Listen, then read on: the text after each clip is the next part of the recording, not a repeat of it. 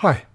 So in this question then, you've got to integrate cos squared 3 theta over 2 with respect to theta.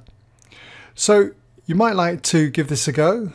If you've got any problems, do check out the links in the description below the video and you'll find some tutorials there. So I'll just give you a few moments to pause the video. When you come back, either fast forward to check your answer or I'll take you slowly through the work solution.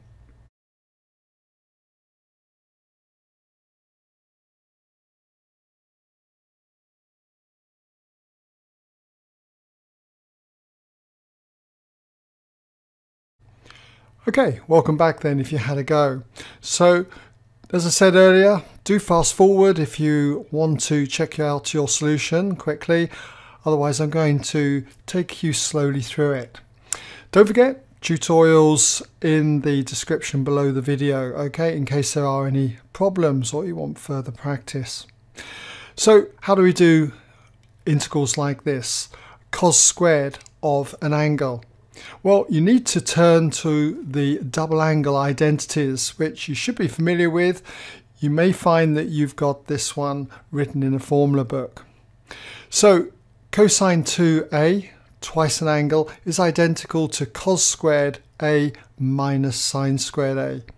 And I've called this equation 1. And the other identity that you should be familiar with is this one. Sine squared a plus cos squared a is identical to 1.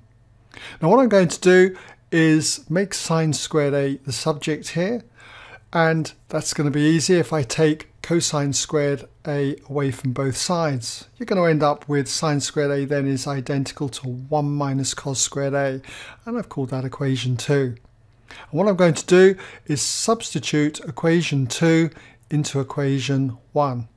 And if you do that, you're going to get cos 2a is identical to cos squared a minus, and there's our substitution, okay, for sine squared a as 1 minus cos squared a.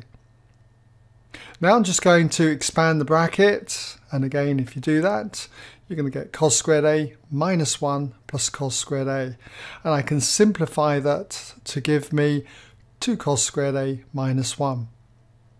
Now, what I'm going to do now is head towards making cos squared a the subject. That's because I can pick up an identity for this, okay? So if we add 1 to both sides now, we get 2 cos squared a is identical to 1 plus cos 2a, and by dividing both sides by 2, I get cos squared a is identical to a half of 1 plus cos 2a. I could put this all over 2, but it's much better to just think of it as a half of this result. Now if I let a be the 3 theta over 2, then when I pick up on this identity, cos 2a will be twice that amount, okay? In other words, if I double the angle 3 theta over 2, I'm going to get just simply 3 theta.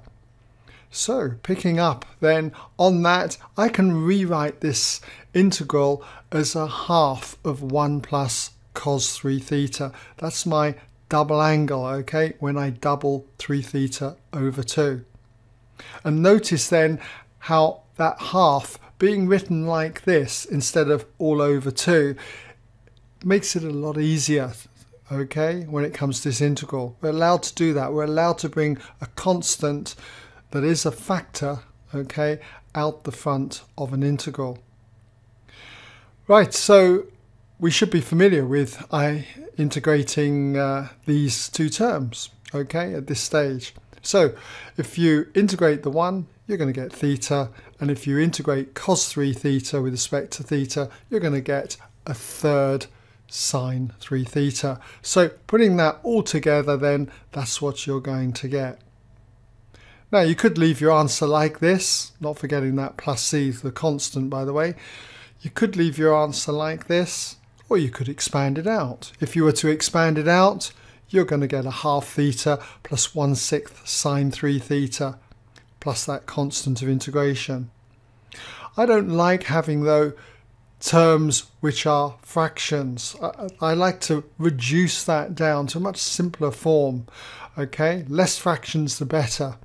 So if we look at the lowest common multiple of 2 and 6, that's going to be 6. So I can pull out 1/6, okay, outside a bracket, but put 3 here.